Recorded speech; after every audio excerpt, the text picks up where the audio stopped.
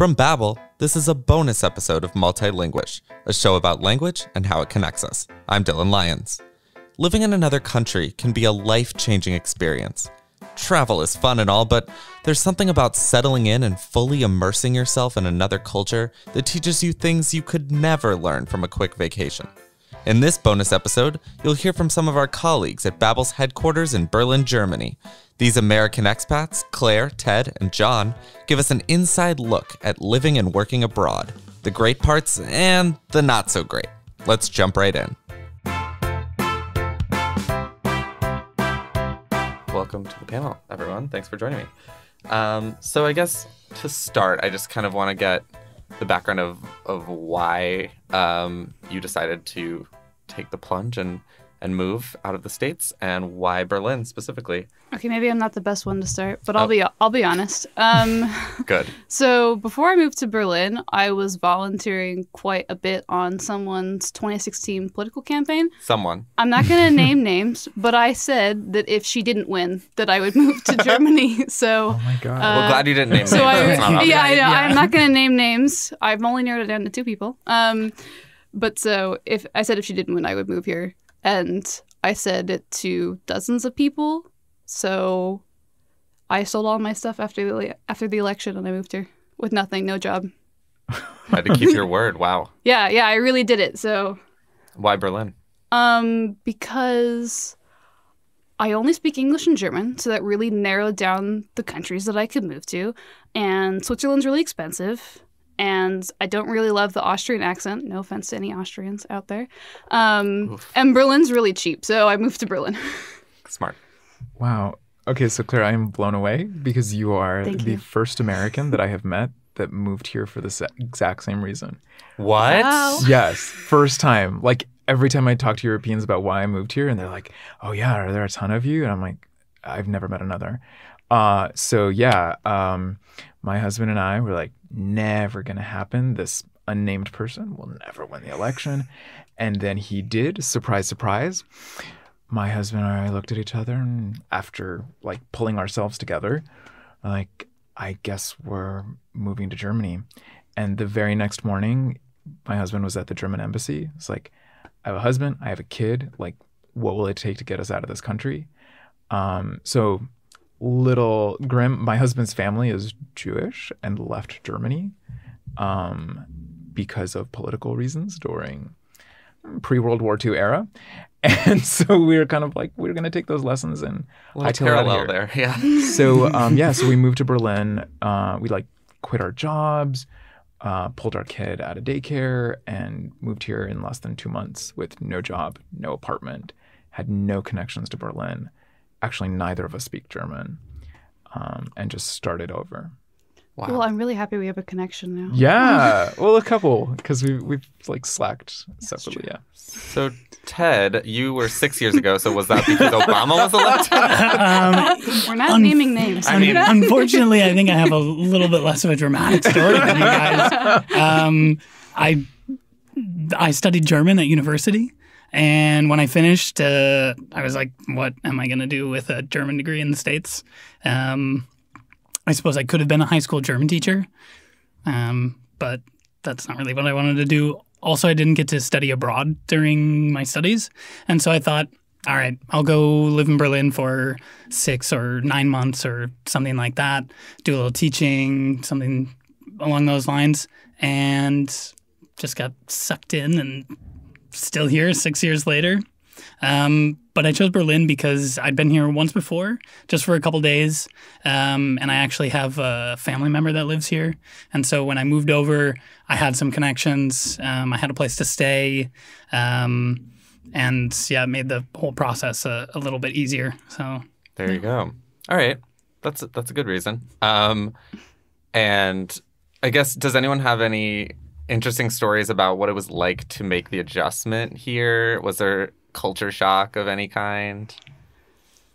Well, okay, I would encourage people to move to Berlin. That it's like a thing that you should do in your life. But like, Okay. but let me also say that Like it was not easy. Like, I don't know about your guys' experience, but like, it's a lot of work doing. Like, if you think that American bureaucracy is bad, like wait till you come to Germany. It's like doing your taxes all day at the DMV nonstop for 2 weeks long. The word I would use is Kafka-esque. Yes. Like that's yeah. One thing for me was I had to come to terms with the volume of my voice. There were so many times where I was just walking down the street, like maybe at like 10 at night, and people would open up their windows and lean out and go, shh. And I was like, but I'm just speaking at a normal volume. Wow. That was a culture shock, definitely. So, we just have so much space in the States. We got to yell at each other all the time. It's just what we do. Yeah. Wow. Anything interesting from you, John? Oh, gosh. In terms of culture shock moments, I mean, there were a lot. I guess coming from San Francisco, the biggest culture shocks were actually more around tech. And like having to carry cash with me wherever I went. Oh my gosh, yes. And like heavy coins everywhere, which kind of drove me crazy. Like Berlin felt kind of crazy when I first got here because it kind of felt like I moved 10 or 15 years in the past. And at the same time, kind of in the future because like, oh my God, public transit is amazing. Like healthcare infrastructure, it's amazing, and like in some ways it's really lovely and everything that you would want, and so kind of feels like the future. But this is like a city that never shook the 80s. And so like I can never tell if people are wearing like 80s stuff like ironically in a hipster way or like that's just like legit what they want to be sporting. Great. So this is a language podcast, so let's talk about it. Do you all speak German? How well? Have you found that it's easy to kind of adapt to speaking with people here, etc.? Well, like I said, I studied German before I came here, so I speak German fairly well, I think. But actually, my German has gotten worse since I moved here. Really? Yeah. I mean, I was an English teacher for 5 years, so 9 to 5 every day speaking English. It doesn't do wonders for the German. And then also, going places and you speak German and they hear even a hint of an English accent and then they switch right to English. And you're like, oh, no, come on. I want to speak German. Trying to practice. Yeah. So, yeah, I mean, it's still there and it definitely helps living here, especially with like what Claire said with the bureaucracy, doing your taxes, things like that. If you don't know any German, find someone who does. Yeah. Mein Deutsch ist so schlecht. Like, Does that mean it's very bad? Yes. Yeah, Okay. that's what that means. Thank you. Yeah. No, like my 4-year-old speaks better German than I do. It's like really embarrassing. Yeah. But I mean, enough to get by if I'm like really in a pinch and can use my hands to also convey my intent. It sounds like you don't really need it entirely here. No. I mean, unfortunately, unless you're going to a government office, then no. Claire? Yeah, I would have to agree with that. So I actually liked it. I had studied German in university, and that definitely helps a lot. I mean, I love German, and I'm really happy that I did learn German, but German is not a walk in the park. Like, German is a lot of studying, and it's a lot of just memorizing rules that don't make any sense. I'm really glad that I did it because in terms of bureaucracy, like everybody in Berlin speaks English except when you go to the visa office for some reason. So like all the times when you need German, you like really deeply need it. So that was good to have. I actually want to caveat. I do think there is an everyday life where my lack of German really frustrates me, which is actually shopping for stuff. So I'm one of those people that likes to read the back of whatever I'm buying and like, how do I use this product? What is this even for? And like Germany does have very different sort of like household products and, personal care products that you're like, is this to clean my clothes or my contact lenses? I don't know. And it frustrates me to no end that I've lived in this country for 2 years and I still read like the French. If there's like French on the back of a package, then I'm like, oh, I understand what's happening here. Whereas like even simple instructions in German, I still don't always get. So that's kind of maddening. I actually find that I'll have to agree with this. Like German instructions on the back of things like for cleaning products, they're written with some kind of German that I've never heard in my entire life. I'm looking at this, I'm like, how am I supposed to clean my stove with this? Yeah, I am constantly afraid I'm gonna make some horrible mistake. Yeah. I'm gonna set and, like, my kitchen ruin on my fire. clothes. Yeah. Like, yes. Do I ingest this or do I put it on my skin? Right. Unclear. That's really unclear sometimes, yeah. Do you think that, I mean, I guess it's kind of obvious, but do you think that because you're English speakers, you don't need to be fluent in German? And do you think for other people that move here from other countries that speak other languages that it's more necessary that they either speak German or English? I would say English is probably most necessary, especially with a lot of the tech startups and things like that. A lot of these offices, the office language is English. Right. I have a lot of friends who live here. They've lived here for 4 or 5 years. And I mean, they speak enough German to get by, but in like a professional context, they don't really need it. And because it's so international, you're meeting people from all over the place. The lingua franca is English. I'd say it's most necessary to have that. That's exactly what I was gonna say. Like, it's not. I would say because there's like a bunch of English speakers here, although there are, but it's just like English is the default second language everyone learns. Like all of my mixed nationality couple friends, German and French couples, Italian and Spanish, they speak English with each other. Yeah. Right. Makes sense. Okay, so what is the one thing you miss most about living in the United States, and what is something that you like a lot better about living here? Who wants to go first? Two-parter. This could take a long time. That's why you have to pick the top choice. All right. I miss barbecue sauce. No Wow. joke. Very specific. They can't do it here. They think it's like ketchup with like some pepper in it or something. no. I don't know. True. And It's terrible. salsa as well. It's just ketchup with chunks of things. It's just all ketchup. So like sauces, I miss sauces. You know, yeah. But something that I really love about living here, like John mentioned, like healthcare is really great. That's nice. Yeah, must be working nice. conditions, and the amount of holidays we get. Yes. Say goodbye to 10 days a year. I don't know if I can talk to you right now. A little jealous. I really miss good iced coffee. Oh, yes. Like it's really hard to find. Yeah, I really miss that. Something that I never expected I would learn to love here is bread. Like, and when I leave Germany, I really miss like the dark breads of Germany. Huh. Claire's like, what are you No. talking Hard about? to I hate the dark breads of Germany. No. I'm also not a They're huge so like fan. hefty and substantive. I don't know. I'm a total San Francisco granola like kid who, yeah, I love that dark bread. Okay. Okay, this is going to be a very American thing of me to say. The thing I miss most about America is like the goods. You can always get so many things. Like shopping in America is so easy. Like you can go to a mall, you can go down the street, you can go online and Amazon brings it to you in one day. Like here, even in the 21st century, like getting all kinds of things that I need is like a thing and a half to do. Or like grocery stores don't really believe in keeping constant stock of things. Like you can just like go to the store and like almost all the produce is sold out. And they're like, yeah, that's just how it is for the week. Go to another store. Yeah. I love how America has things. There are not enough things That's in fair. Germany.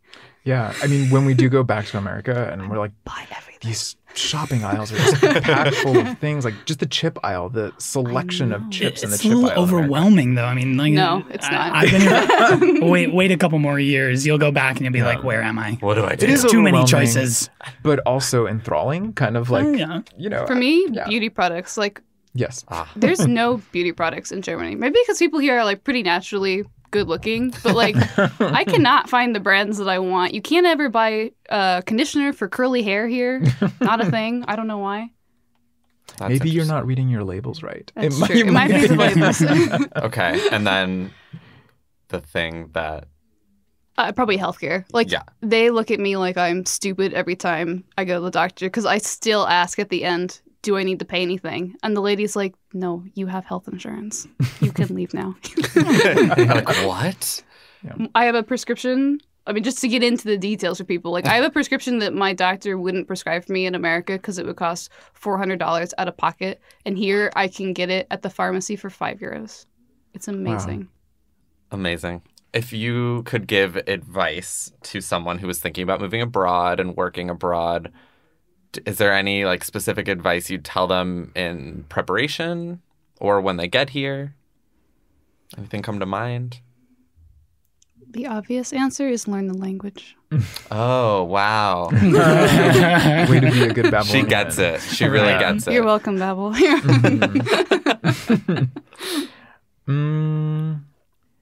I guess I would offer two pieces of advice. So one is like kind of just do it. Like I wasn't expecting to move to Berlin at all. And I've really proven a lot to myself of what I'm capable of doing. So like, why not? Just go for it. And I think Berlin also kind of has a reputation of being a tough city to like integrate into. But I feel like we just kind of decided to overwhelm the Berliners with optimism and positivity, and it worked out well for us. And I think you kind of like, you chart your own course, and if you decide that it's going to be an awesome adventure, then it will be. You will make it an awesome adventure. Great. I would say come with hope for the best, plan for the worst kind of thing.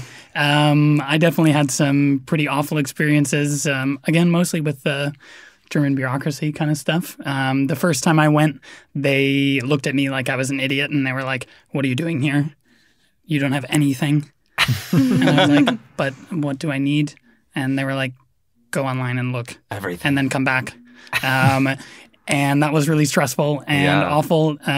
So come expecting for it to not be the easiest thing in the world, but that it's going to be a really, really rewarding thing if you can make it work. Great. Yeah. Have you all found kind of a community of expats here that you hang with, or do you tend to just mostly make friends with non-Americans? Or a mix? I think it's a mix. I actually have quite a bit of German friends because I actually really like Germans. That's an unpopular opinion. I really like Germans and I really vibe with them. But there's like a huge expat community in Berlin. So like I think it would be kind of strange almost. Like even most of the German friends I know have like lots of expat friends because it's really international. Yeah. Yeah. I do think I have a good amount of German friends, but I think it's unfortunate we speak English with each other. But I do think like German friends are really great. Like they're the most loyal friends you can ask for. Do have lots of expat friends for sure. And I expect them to move in about a year. Okay. Yeah, same here. I have an international group of friends. But it is really nice to have some of those American friends as well. Because there are things that only we understand, you know. Yeah. Especially, I have a lot of French friends, and we clash a lot, you know. Yeah. Especially over cheese, you know. Oh. They don't believe me that Wisconsin cheese is awesome, and so we get in fights about that a lot. And so it's helpful to have some other friends. I have some friends from Wisconsin here, and we can geek out about Bond over cheese and beer and things like cheese. that. Oh yeah. You're being such a stereotype. I know. I'm sorry. Okay, so this final question is a little. It could be personal, and you can say I have no idea, but. Do you know what's next for you? Do you plan to stay in Berlin long term? Are you thinking of trying another place? Do you think you'll ever go back to the States, etc.? You're all like, I have no idea. Considering two out of three of us ended up moving here for political reasons. You're like, we'll see what happens. Yeah. I don't know, Claire, is that your answer? I don't know. It's hard to say because I really do like Berlin, but it's also... I mean, I know it's not my forever city. Like, okay. I like it, but I can't imagine, like, growing old here. I would not want to raise kids in Berlin. But I don't really know where I would go next. That's kind of the thing. So I'm just here. I'm going to do good work for Babel and then see where it takes me. Live in the moment. Yeah, I know. I'm a free spirit. I'm not a free spirit. I mean, I think... Berlin was definitely like a tough transition. And so I could maybe think, I'll go for an even tougher transition and like move to Singapore or Tokyo. No, I think this is as tough as I want to go. Okay. And if I were to move anywhere else in Europe, I'd want to move to a romantic language speaking country where it would be easier for me to get by. Going back to America, sure, yeah. I mean, family. I have a kid. It's actually an amazingly kid-friendly city. Where do you live? Sorry. Prenzlauer Berg, of Yeah, course. exactly. Of course. Yeah, But the whole city is exactly. very kid-friendly. I will say the whole country is super kid-friendly. That's true. The playground's but- here. What? The playground's here. They never play on the right parts of the playground. That's what I'm saying. They're always passing up the best parts. Are you a playground No. prescriptivist? My kid loves the playgrounds here and does miss them when we travel elsewhere. Like, sincerely. That being said, for how wonderful it is to raise a kid here, it's tough to be away from family. Mm-hmm. Yeah. That makes sense. All right, that's probably the only thing that would make me move back from Berlin. It's hard to be away from the family, but like I said, living conditions here are really nice. Pace of life is a bit slower. Mm-hmm. I don't see myself going back anytime soon. Yeah. But I agree with you, Claire. Berlin, I don't think is my forever city either. But it depends on where life takes me. Great. Love it. Any final thoughts, or want to do a little chant of USA or something? No. Kidding. Definitely not. Great. Well, thanks everyone for joining me. This was a really fun discussion. And we'll talk again soon. This bonus episode of Multilinguish was produced by me, Dylan Lyons. Our executive producer is Jen Jordan. Ruben Velish edited the episode with production help from Tom Cruther. Season 2 is coming this fall. Be sure to subscribe on Apple Podcasts, Spotify, or wherever you listen. Multilinguish is a production of the language app Babbel. Learn more at babbel.com/magazine.